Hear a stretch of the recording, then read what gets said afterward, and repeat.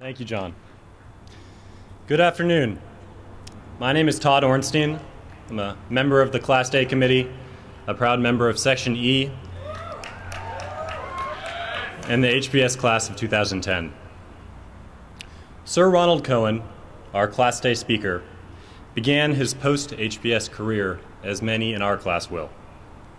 Following his graduation from Harvard Business School, he joined McKinsey & Company as a consultant in London.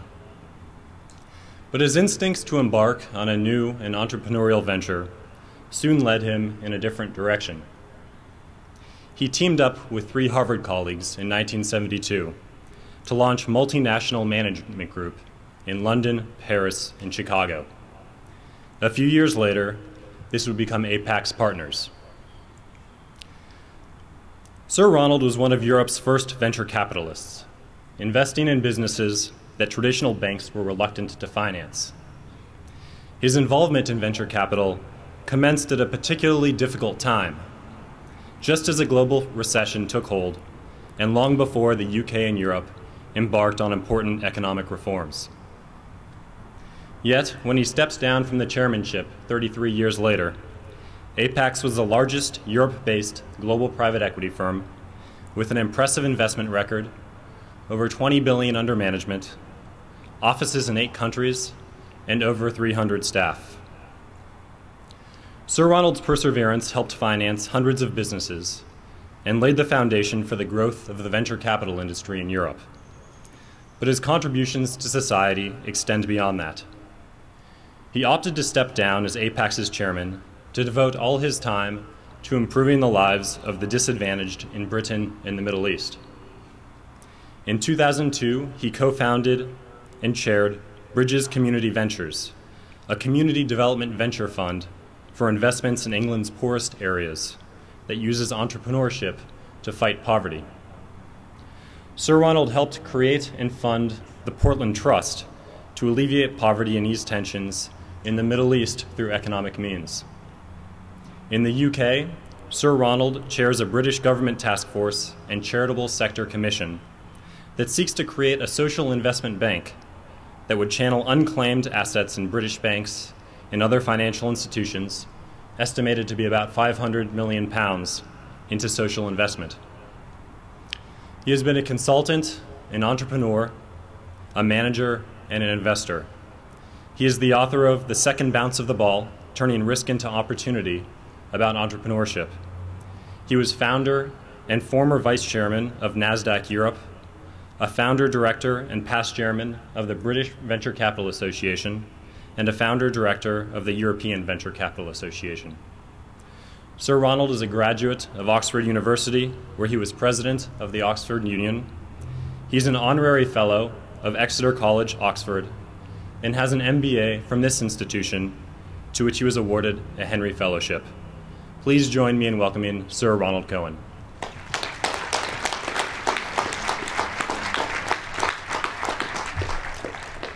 Thank you very much, Todd. Thank you all for turning up on such a warm day and giving me such a warm welcome. I know of only one other person in Cambridge who has received a warmer welcome, and that's the gentleman sitting in the middle of the space over here. I've come to the conclusion you must be British, because your total disregard for the weather and your ability to get on with your life despite it smacks of that. It really is a privilege for me to be here for several reasons. The first is, of course, to celebrate with all of you your graduation from Harvard Business School. I well remember that moment, although it was rather less grand than it is today. In 1969, at the age of 24, when I found myself as highly trained as all of you are, and wondering what the next 30, 40 years would bring. And I'll talk a little bit about that. I'm also delighted, though, to thank from this podium Jay Light for his leadership at the business school over the past 5 years, stepping in at a moment's notice and doing just the most incredible job. We all owe you a lot, Jay. Thank you.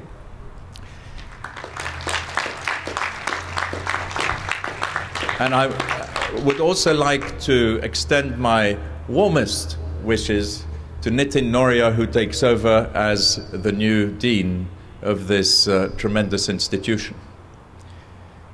You don't realize, please thank you, how much work and effort goes into leading an institution that stands as the uppermost institution in its field across the world. And Nitin, we are lucky to have you picking up the baton from Jay, and we know that you will run just as fast as your predecessors have and win the relay race. But I'd like to take you all back for a moment to what is in the air.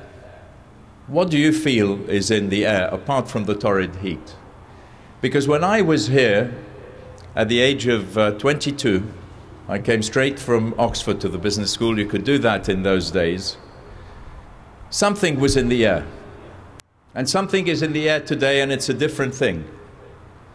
And what was in the air then first captured my attention because General Dorio, who had taught at the business school, invested $70,000 in a computer company called DEC.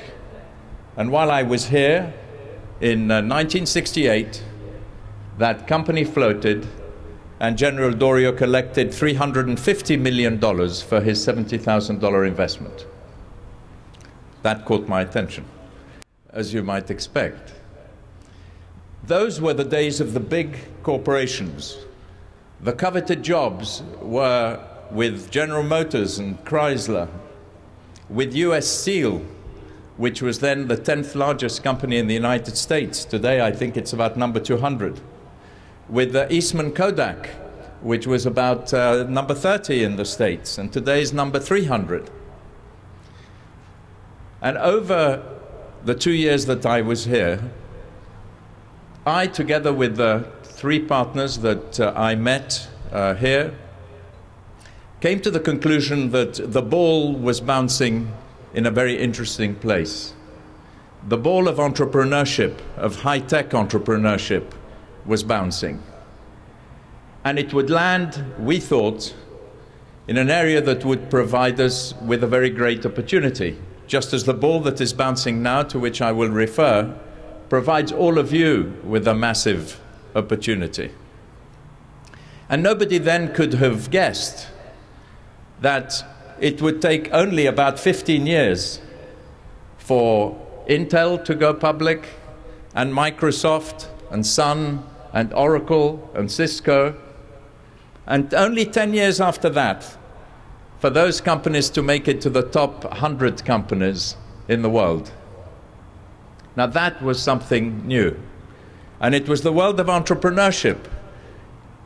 People didn't know how to spell entrepreneur in Europe, although it's a French word, let alone venture capitalist. I can tell you a true story that a friend of mine in the venture capital business took his kid to visit the headmaster of his school in Britain. And the headmaster asked the child, who must have been 10 or 11, "What does your father do?"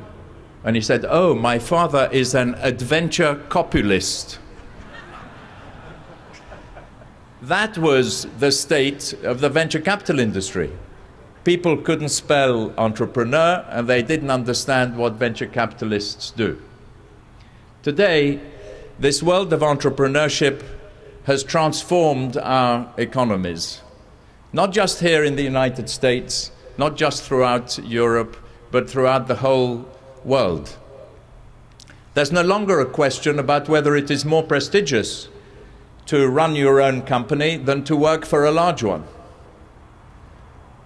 The talented athletes, in terms of business, are prepared to take on the biggest challenge, which is to create a company, because there's a whole formal industry supporting you in doing that, and because at the end of the day, the greatest challenge brings the greatest prize. And the first insight I would like to give you is that the world runs away from risk.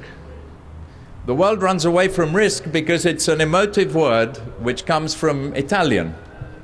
And rischiare in Italian means running into danger.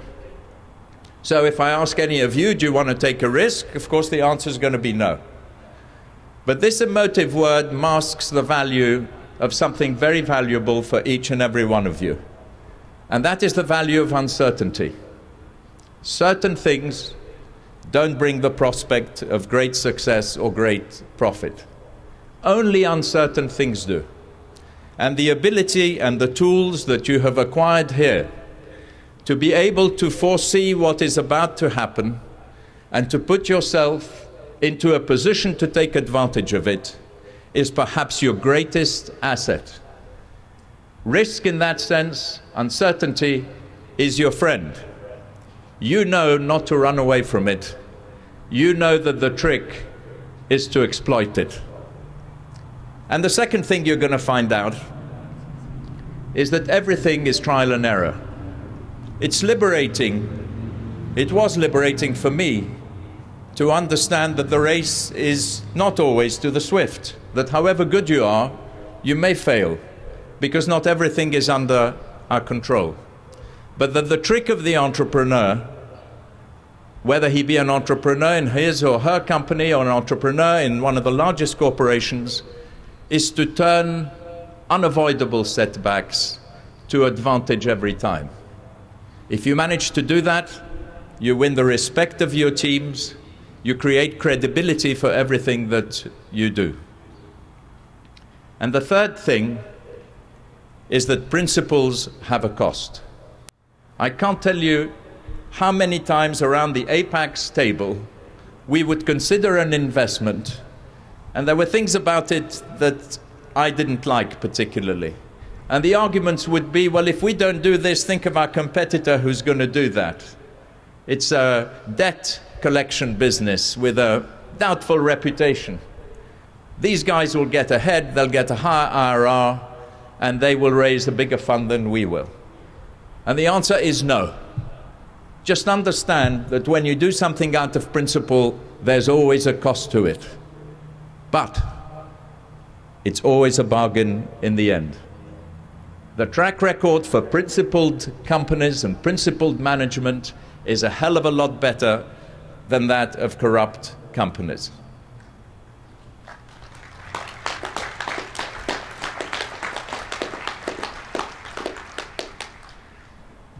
Now, as I began to build the private equity industry in Europe in order to create room for our firm to thrive, I began to get involved increasingly with policymakers. What you don't realize yet is that the tools that you have acquired here enable you to do almost anything in the field of management, in the field of entrepreneurship, or in the field of government. There isn't a group of 900 people that I would rather lead to do the most difficult thing. And I was very proud of the record of the venture capital industry and of the number of millionaires that we had helped to create. But I began to realize something, which is that as economies grow faster and faster, as tax rates are brought down to provide greater and greater incentive for effort and imagination and creativity, so the gap between rich and poor, instead of lessening as the standard of living rises, actually increases. And there was something disturbing about that for me. And when the Treasury in 2000 called me up and said, look, would you look at the problems of poverty in Britain? Because we just don't understand how government can solve them. Government is unable to reduce these gaps. We don't want to do it through taxation and redistribution and reduce the incentives. But the social tensions that are going to arise if we allow this gap to increase are going to be unbearable. And as Todd, I think, said in his introduction, I accepted the leadership of the Social Investment Task Force. And I'd like to give you some of the insights that I've acquired, and that is what's in the air today. That's what I feel when I'm here at the B School, with 20% of you following social enterprise courses, and with comments such as those you have heard from your fellow students. The reality is that our brains and skills have never been applied with the same consistency, the same intensity of effort, the same focus to dealing with social issues as they have been in building companies.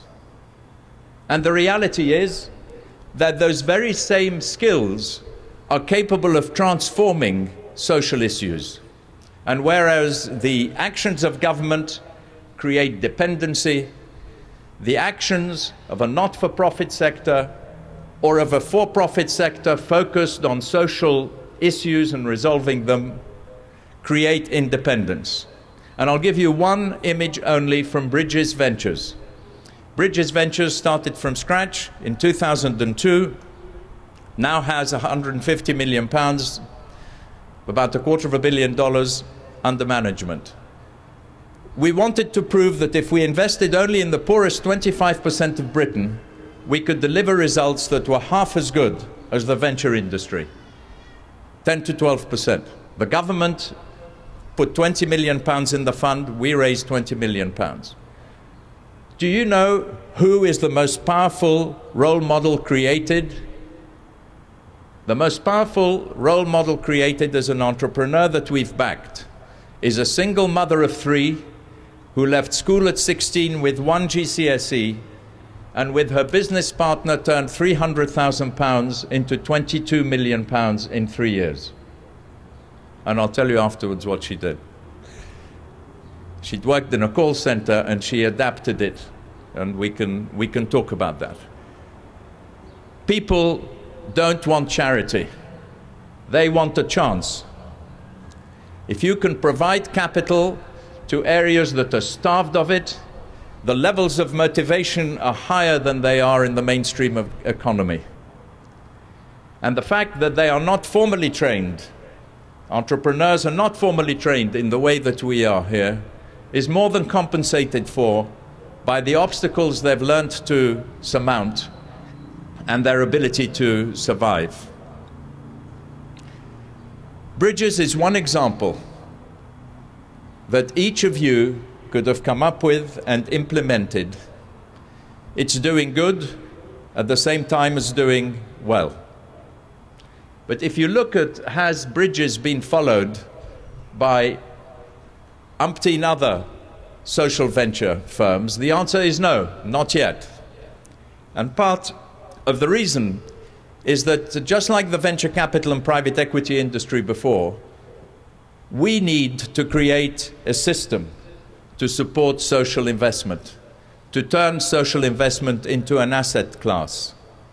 That system, in a world where social return does not attract capital in the way that financial return does, requires the creation of a social investment bank.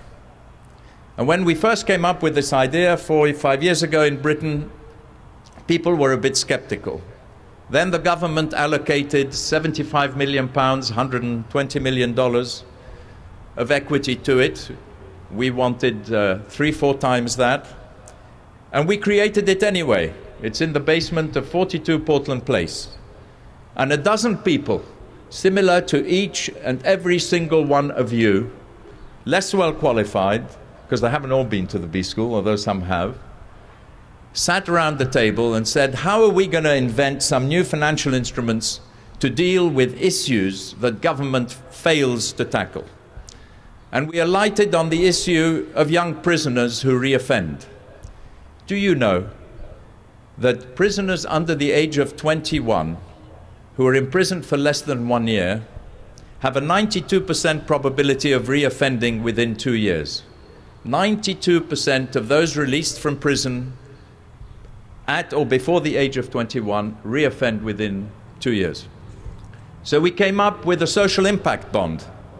We raise the capital, we go to the government, and we ask the government to pay on results. If we reduce the rate of reoffending, we can receive between 7 and 13% yield and repay the bond over a period of 7 years. Do you know how much money is in microfinance funds now, which is what, 20, 30 years old? $39 billion. There's no reason why we can't get social impact bonds. to that level. Because governments are cash constrained, understand the limits to what they do, and are beginning to understand, and it is this which is in the air now, that you can only get capitalist society to operate in a way that is going to cope with its social tensions if you create a powerful and well-funded social sector of not-for-profits and for-profits which are focused on a social goal, connected to the capital markets, attracting people such as each and every one of you to manage them in order to achieve scale and sustainability. When the penny drops, or the cent dropped, on this crisis, that is going to be one of the conclusions. And so my message to you as you leave the business school is have confidence in yourself. You can't learn to swim by doing exercises on the beach. I'm sure you're very tempted to dive in just now. But you have to get started. You're able to start. Remember that trial and error is part and parcel of being an entrepreneur. Aim high and persevere, and you will make it. Good luck and Godspeed.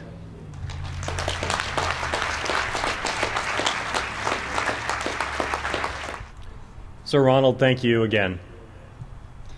I hope this day has provided an opportunity to celebrate, reflect, inspire, and look forward to the adventures and opportunities ahead.